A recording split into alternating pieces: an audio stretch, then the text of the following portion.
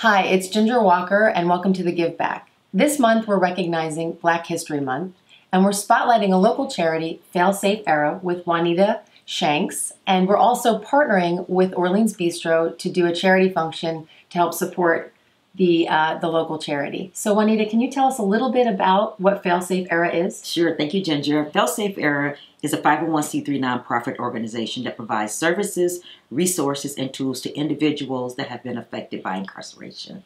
I felt the need to give back to my community. There was a period of time with my husband's job that we relocated overseas, and during that time when I came back, I decided to really reevaluate my business and incorporate giving back into my business model. I realized I wanted to do more, so to be able to do more, I wanted to find like-minded people to join the team with me, and we became the Give Back team. We want our clients to feel a part of that giving back, and so we ask them to select the charity of their choice that we donate to after their closing.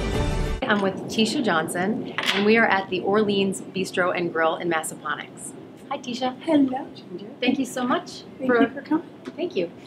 So just tell us a little bit about the restaurant and how you got started. I opened Orleans Bistro and Grill in October of 2017. I had a restaurant prior to Orleans Bistro and Grill, which was out in Ladysmith at the Virginia Bazaar. Okay. And so me and my family got together and we said, you know what, let's just, try this restaurant thing. And it was a weekend restaurant. And then, it was going really well, a lot better than I had expected. And I got overwhelmed. That's a good problem. That's a very good problem to have, but we kept going, and then management changed, so we had to leave that location. And so I said, if I could ever open a restaurant again, I would. Okay. And then driving by one day with my husband here, we saw the first lease sign up, and we know this used to be a restaurant. It's a great location. And I gave Vacos a call and said, hey, I want that building. And do you serve breakfast, lunch, and dinner on the weekends, or tell us a little bit about what you... So, no, we have a full menu that we serve on every day, and we only have brunch on Sundays from 11 to 3. Okay. But otherwise, it's just lunch and dinner. Okay, wonderful.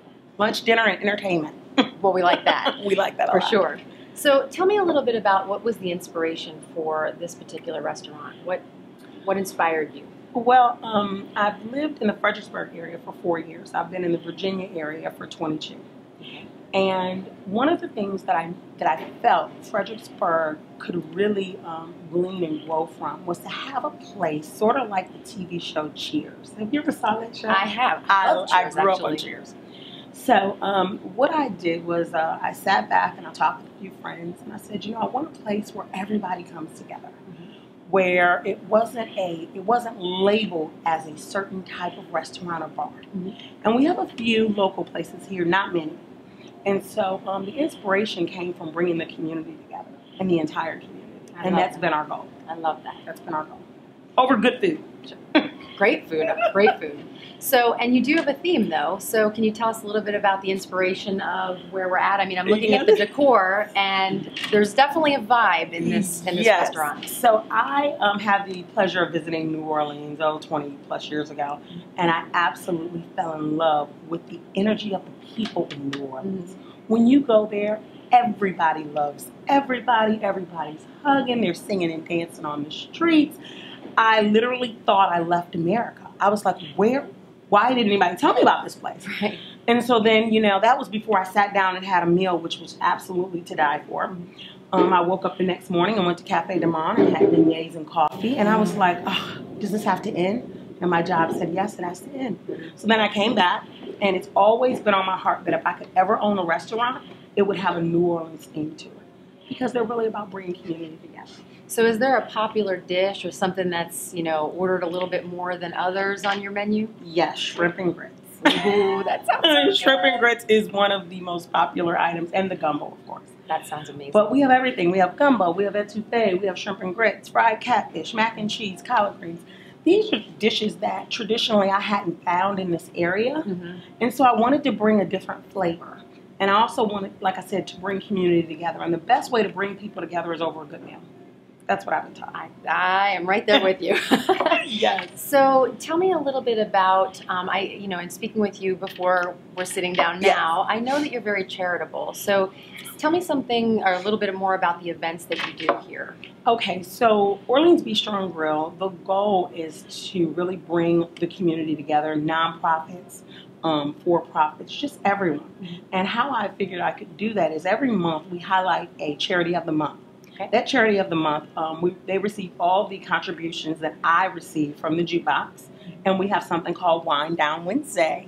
Wine Down Wednesday is where you can come in and buy a bottle of wine for $12, and $1 of that goes to local charities. I love that. So every month we donate a portion of our proceeds to local charities to support the community. That's amazing. Yeah. And so this month we're actually celebrating Black History Month. Mm. And so can you tell me what does that mean to you?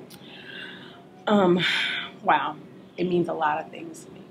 It's really neat that there is a month in the year where you can highlight the accomplishments and the contributions of African Americans, and and what they've contributed to our country, our wonderful country, and just to kind of reflect on, as a African American woman, some of the challenges that I've had, and to have a month where I can see people that have probably had some of the same challenges, but they overcame them. It's just extremely inspiring. So that brings us to something special that you're going to do as a charitable contribution with Failsafe, which we'll talk a little bit more about in a later date. But can you tell everyone how they can actually help Failsafe, which is a local organization, Yes. and what you're offering to help support that charity? Okay, so for this month, what we're going to do is our brunch on Sundays. We are going to offer 10% of all those sales will go to Failsafe for the entire month. So if you come out with your family, if you have brunch with us, we have things from like chicken and waffles, fish and grits, shrimp and grits. We've got omelets on there. Making me hungry.